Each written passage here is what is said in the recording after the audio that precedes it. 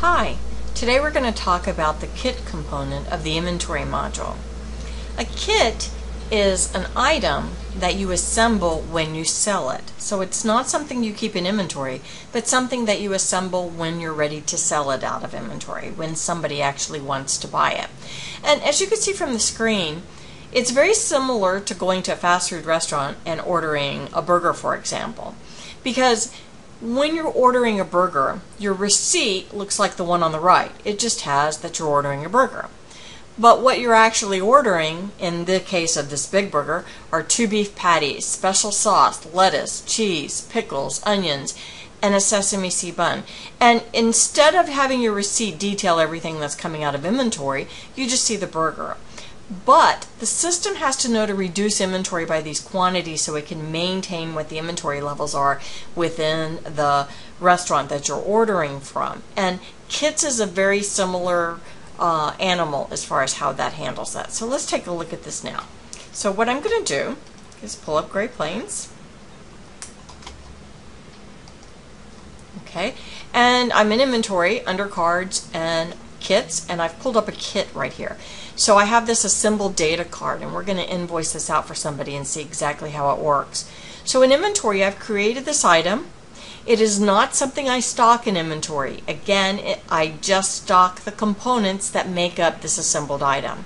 Now, you might want to note that you can include non-inventory items in the kit, because you probably want to include assembly time, for example. So if you have any manpower involved in assembling it, you might want to put that in as well.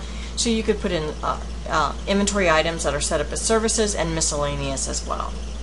And then when you set up the items, you tell it how many of each of these items will make up this one kit, and you're also going to tell it for cost of goods sold, should it come from, be calculated by the individual cost of the components, or do you want to create your own cost? And in this case, for this assembly data card, we're gathering the cost of all the individual components that are used and combining them to create our cost of goods sold. So let's go through the process of selling this item. So what I'm going to do is pull up a sales order processing invoice that I've already started, and I'm going to come in to my item number, and I'm going to use the detail entry so I can get access to this kit button down at the bottom. And let me start typing in my kit item, my assembly data card, and I'm going to tell it that I want, let's just say 1. And I'm going to get a shortage right now. I do have enough components, but we'll look at the individual ones later. But I don't have any of these in stock right now, so I'll just simply click on OK. And I'm going to click on my kit item now. Now I can see from here, this is my kit option window, I can see all of the components that are going to be used. So if we think back to ordering that hamburger, if you, for example, do not want cheese on your burger, and maybe you also want to add ketchup, then you're going to see on your invoice, you're going to see the addition to ketchup, and you're going to see the removal of cheese. So in that example, we'd come in and add to that, we'd say no cheese, right? That's what it would look like. And we would add ketchup.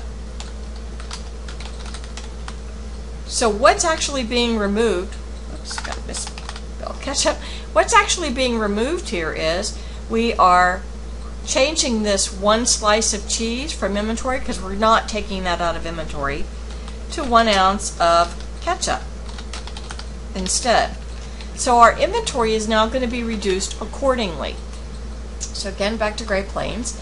Okay, so you'll notice the cost of this item is $47.16, and so what I'm going to do is remove this particular transistor from my kit. So I'm just going to go up and choose to delete that row. And when I do so and tab through, you'll now notice that my cost has changed to $37.32.